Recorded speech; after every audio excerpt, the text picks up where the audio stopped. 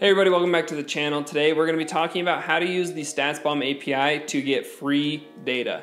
Statsbomb has provided some great open data which you can either use the API or as well you can download it and load it up from a JSON format. I preferably like to use the API. It's a lot simpler, it's a lot easier, and it makes it a lot quicker to access. So this is only for accessing the open data that they've provided. It is not for accessing any sort of thing with credentials or if you're paying for Statsbomb data. So there's only going to be a tutorial on how to install the API and then as well how to use it to load in event data. But that's a quick little intro. So I'm just going to take you over to the Statsbomb documentation, kind of show you that a little bit, and then we'll jump into a Jupyter notebook and I'll show you how to load in the event data for one of the matches that they provide. So let's jump into it. All right, so we are going to start in the Statsbomb Pi documentation, and the first thing that this recommends we do is that we run pip install statsbomb pi to install the actual Python package on our computer so that we can access the API. And it says right here, API access is for paying customers only, but we can still use it to access all of the open data that Statsbomb Pi allows us to access. So what we're going to do is we're going to run pip install statsbomb pi like this in your command line or in your terminal, and then it's going to install everything that you need, and then we'll be able to use this API to access all of the open data. So really that we're not having to load it all in manually, which is kind of a pain because of the way that it's all set up with match IDs and competition IDs. So what we're going to do is we're just going to head over to a Jupyter notebook, and I'm just going to show you how you can kind of use it and get event ID for all of their open data. So we're just going to import the actual package. We're going to say from statsbomb pi import SB. We run that, it'll load in. So the way Statsbomb has everything set up is they have their data set up so that it has on the top level kind of a competition ID and a season ID. And then within those competitions and seasons, there are match IDs, which you can pull all of the matches from a certain season of a certain competition. And then inside of each one of those matches, there is event data, essentially, where we can pull all of the event data and get kind of like the X and Y locations and all the different actions that are going on in the Statsbomb data, essentially in all the matches. So what we're going to do first is we are just going to look at all of the competitions. So we'll say sb.competitions and with parentheses, and we will run it. And what this does is it tells us the competition ID and the season ID for the competition and then what year it took place.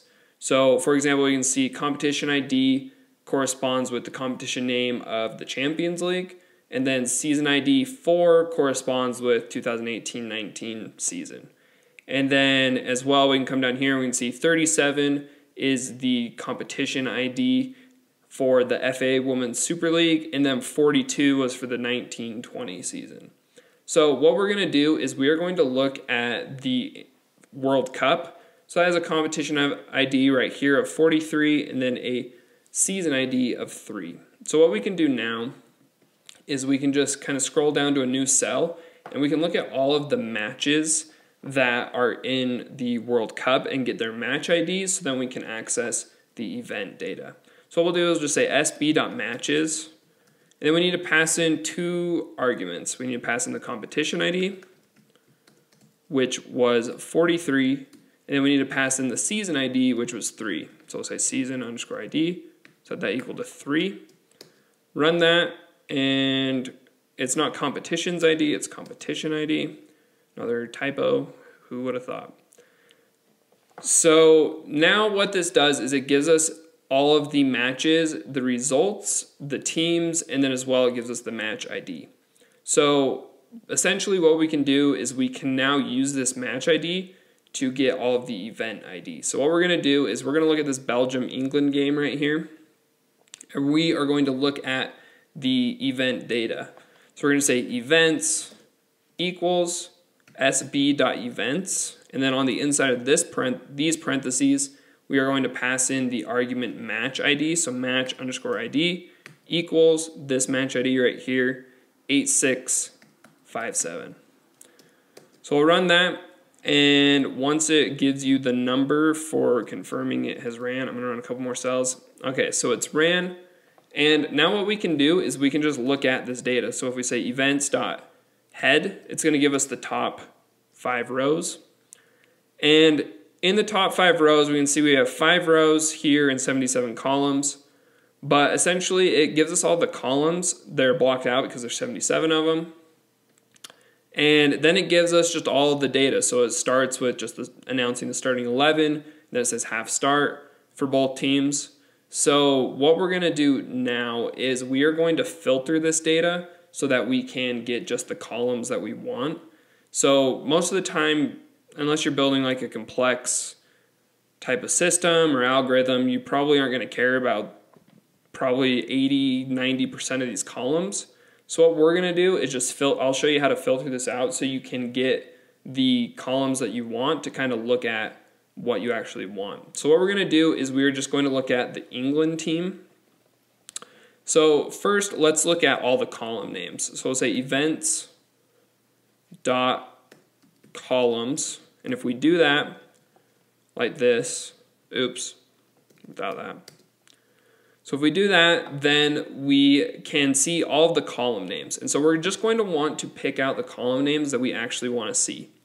So what we're going to do is we're going to say events equals events, and then inside of 2 brackets, we'll pass in all of the column names. So essentially we're saying events data frame, and then we're going to pass in a list of columns. So we'll pass in, we want to know the team right here. So we'll say team.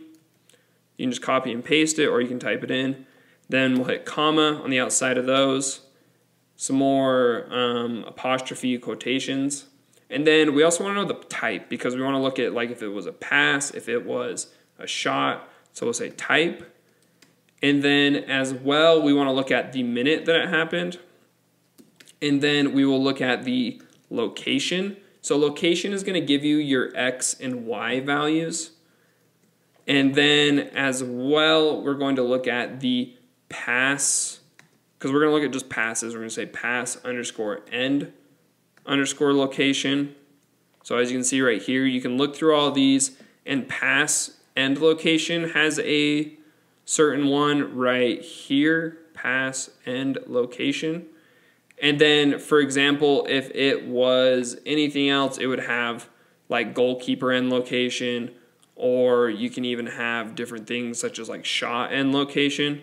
So just make sure that you're getting the right things and then the right column names. And then we also want to know the player that did it. And what we can do is we can hit .reset underscore index so that we can loop over it later if we want to. And then as well, we want to only look at England. So we'll say events equals events, in brackets again, events. And then oops, I got to spell events right. Events. And then we want to look at the team column, and we want to say we want all of the rows where the team is equal to England. And we need to put that in parentheses. And then we need to do .reset index again. Honestly, you only need to do it once, so just take that out and then put it on the last one that you filter with. So then we can do that, and now let's look at our data frame now. So if we look at events.head, we will look at the top 20 rows this time.